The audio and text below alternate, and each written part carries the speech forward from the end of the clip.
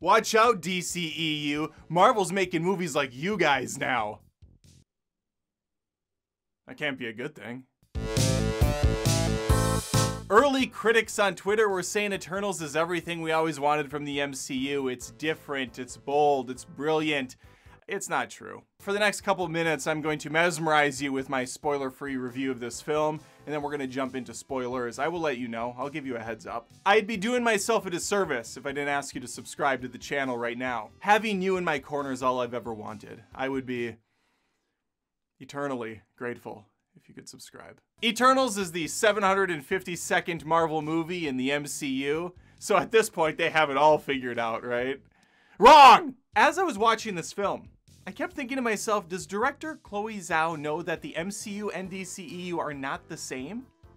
Because what she has crafted here feels far closer to what the DC's been doing lately. The storytelling structure, the tone of the film, the look of the film, the references in the movie to superheroes that aren't even in the MCU, I was just kind of mind-boggled. It doesn't feel like it's part of Marvel. And to be fair, that's been a criticism of Marvel movies in the past. They tend to get stale over time. Critics will say, including myself, this just feels so formulaic. This feels like every other MCU movie. Well, good news, Eternals doesn't. The bad news is that doesn't mean it works. They tried something new, which is commendable, I guess. But when you have billions of dollars in your franchise, you can afford to take a couple risks from time to time. Especially with a movie like Eternals, which I had never heard of. I would assume it's like a D-list tier comic book series. Maybe I'm insulting the Eternal fan out there. I apologize if I am. I really know nothing about them, other than it feels like the roster is made up of DC characters. You have a Superman, you have a Flash, you have a Wonder Woman, and they're doing the exact same fighting styles as those characters were doing. Superman's doing the laser things like, "Wah!" He loves the laser vision. He's doing that stuff non-stop. He barely uses his super strength. You have a Wonder Woman who's doing the knee spins on the ground like Gal Gadot.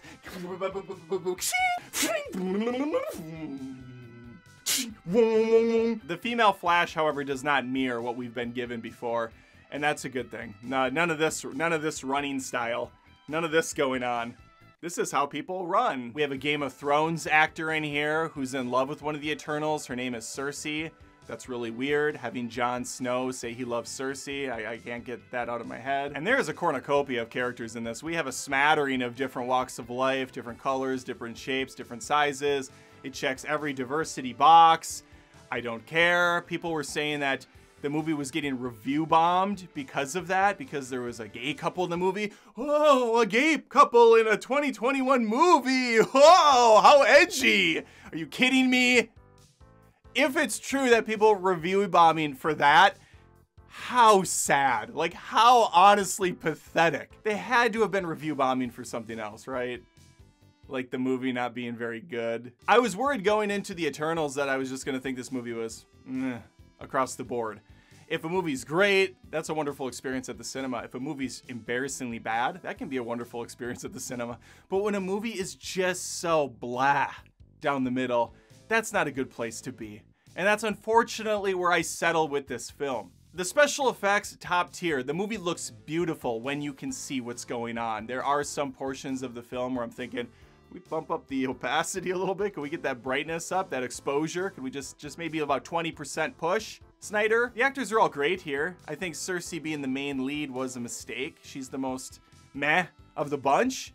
Every time I saw Angelina Jolie, she looks stoic. I think that's just how Angelina Jolie looks in general. And I kept thinking, can we give this woman another Tomb Raider franchise? Can we start that over and just let her try again? Because she's so freaking good at those types of roles. They just need better scripts, just better material for her to work with. It checks most of the boxes too when you go into these types of movies. There's a good amount of action. I was worried it was going to be very slow, but it moves decent for a 17-hour film. Which is weird to say because I was never bored during this movie. I was never even disinterested. I just was watching thinking, are we gonna wrap up at some point here? I feel like this.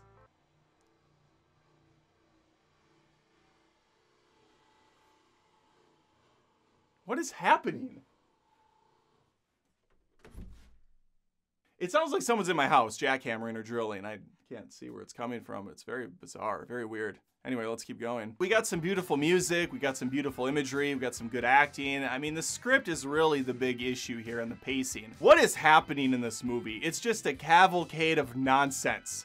And I think the problem is when you introduce characters called Celestials this late in the game, I know they've been referenced in past MCU movies, but when you really dive into it now, 28 movies in or whatever we are deep, it poses a lot of problems to not only past films, but what's happening right now. Like, they mentioned Thanos multiple times, and the reason they give for sitting it out during Endgame is laughably bad. And once the plot really unfolds, it makes even less sense. The film does itself a disservice. And I guess the biggest takeaway I have for the Eternals when I chatted with my buddy afterwards is why? Why now? Why this story? Why this character group? I mean, is it just hubris? Is Marvel just sitting back like, we can make anything popular. We did Ant-Man and people love Paul Rudd and Ant-Man, so let's do the Eternals. Who cares if it adds absolutely nothing to the lore of our universe, and if anything subtracts a bit from it or just makes people scratch their heads because it's convoluted, it's confusing, it's nonsensical. I mean, it really is DCEU territory at this point. The first half is stronger to me, although the jumping time periods constantly is a little jarring. It's also a bit much to have to keep putting South Dakota in text. We know it's South Dakota. There's nothing there but a shack. All right, to summarize, it's pretty humdrum across the board. I didn't hate it. I certainly didn't love it. I think it's just kind of it's there. It has a ton of plot holes, or at least it has a ton of things it doesn't explain or even attempt to go into detail about, which leaves me like completely confused. And unless you're a comic book fan of the Eternals, I don't know how any audience leaves this without saying like, why? Why any of this? What? I would tread lightly on this one. Maybe wait for it to come out in Disney+.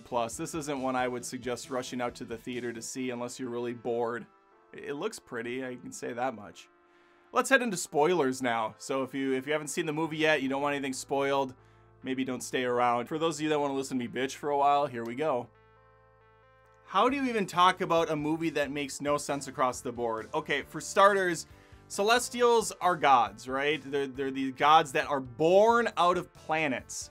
In order to make one of these Titan god thingies, Celestials, you have to house the entire planet full of a population of human life. Well, not human life, just life. I guess in the MCU, these are gods, right? They created everything, maybe? I don't know, because there's also gods in the MCU, like Thor and Odin and, you know, yada, yada, yada. Did the Celestials make them as well? What is the purpose of a Celestial? They built these people. The Eternals are the children of Celestials. Spoiler. We're in the spoiler section, so I can say that. And they're put on these planets to, I guess, like, do population control, because there's also these evil things called deviants that are roaming around causing trouble. Well, who made the deviants? The Celestials. Because the Celestials built the deviants initially to be the peacekeepers, to stop the wars from breaking out amongst humans and other alien life. The deviants run amok. And so then the gods are like, oh, God, we got to start over. Let's make these ones. These are Eternals. They're better. They still have free will for some reason, unexplained. Why would you give them free will if they're sent essentially to go down there and just kill deviants and nothing more? Because the Celestial also states that Eternals are not supposed to interfere with mankind, alien kind, whatever. They're supposed to let them go about their day, because the whole goal here is to get them to populate quickly so that more of these Celestials can be born. Well, the whole Thanos snap thing makes less sense if that's the overall goal, right? If Thanos can wipe out not only half of the population of Earth, but the entire universe, why aren't you stopping him? And to that point, can he wipe out Celestials? Because then they lose half of themselves. It's completely absurd. It makes no batshit sense. Also, if you put the deviants on Earth, why are you still making deviants? Can't you stop making them? I don't understand any of this. Maybe I'm an idiot. It's very possible. But so is my buddy. And if a movie can't convince both of us, then we're either the dumbest people on earth, or this movie makes no goddamn sense and they didn't even bother trying. We know nothing about the motivation of a Celestial. Why would they secretly tell just the leader, Ajax? Why would they tell one Eternal what the plan is? Oh yeah, you guys aren't actually human at all or godlike at all. You're just like people we make in a laboratory. You know the movie I, Robot, where there's a whole bunch of the same robots? That's you guys. That's how we make you. He tells the leader, but not anyone else. Why? Again, why did he give them free will? Just make them mindless robots that carry out your actions because that's what you want them to be anyways. And then he takes, or it, or whatever, the celestial being, takes their minds when they're done cleansing a planet, and he houses them, and then he wipes their memories, and they start from scratch, but he keeps the memories in like a containment zone so he can study them. Because he's inquisitive. Or something. We know nothing about this dude! And by the way, where are the Avengers during any of this? There's a giant celestial titan coming out of the ocean at the end of this film. Earthquakes are happening all over. Volcanoes are blowing up. Magma is pouring off the mountainsides. Where are the Avengers? Where are any of them? Where's Thor? Where are the Guardians of the Galaxy? Where's Captain Marvel? Volcanoes are her specialty, if I remember right. That was her excuse for not helping out more during Infinity War, if I recall. She was off saving other planets from volcanoes. I knew that Superman was evil the moment I saw him. The thick Scottish accent, the whiteness, the fact that he's all powerful. Obviously gonna be the bad guy in 2021, right? Come on, it goes without saying. He's too easy of a target. But here's a tip, Marvel. If you're gonna do evil Superman, you better bring your goddamn A game, because we've been eating good when it comes to evil superpowered characters. Invincible, The Boys, Brightburn, they've all handled this character. Hell, even evil Superman shows up for a little while in the Snyder Cut. So to dangle this in front of us at about the halfway mark, that we're potentially gonna get a Eternal versus Superman struggle, ooh, that's tough. Especially when you don't deliver. Harnessing him down to the ground for the majority of the battle using some souped up Tony Stark tech isn't my idea of a fun time. And don't even get me started on Jon Snow. Why? Why do I care about this character? I have a secret too that I'm not telling you. And the movie ends, maybe the worst ending shot of any movie I've ever seen in my life. The movie ends with the slow zoom in of Jon Snow and he's like, I haven't been given any instruction on what to do next. And then just cuts to black. Nothing. Not a flicker of the eye.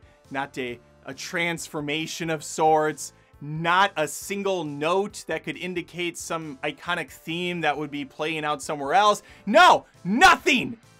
Nothing! Oh, but there's end credits. Let's not forget the end credit where he touches the sword. He's like the Black Knight or something. I don't know his character. I don't care about his character. Marvel is really losing me. Shang-Chi was fine. It was a fun time. I enjoyed it.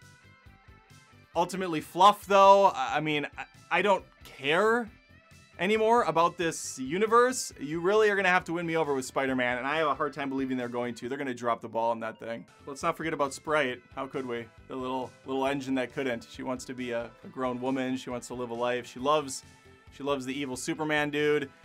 And I think this is maybe the most jarring character of the bunch. The fact that she lives with Cersei for hundreds, if not thousands of years. I can't remember the time span on any of this.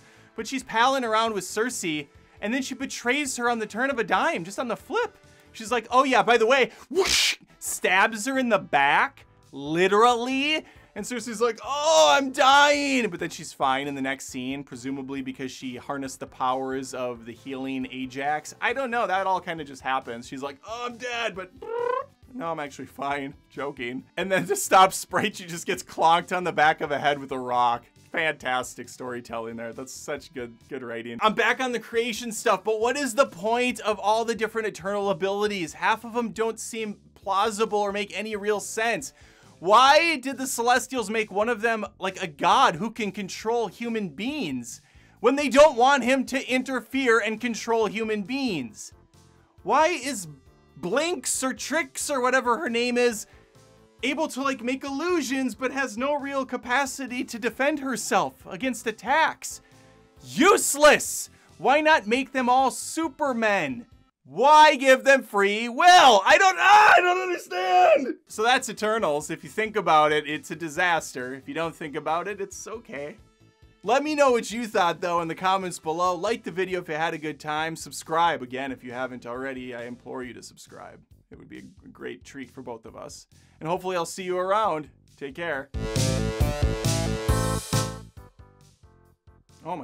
Hey, since you're still here, I'm also on Patreon at patreon.com/AdamDoesMovies. You can join me there for as little as $1 a month. It's a good time because you are helping out a movie fan who's trying to make his dreams a reality here on YouTube. Once again, I would be eternally grateful for you. And there's bad puns all over this video channel.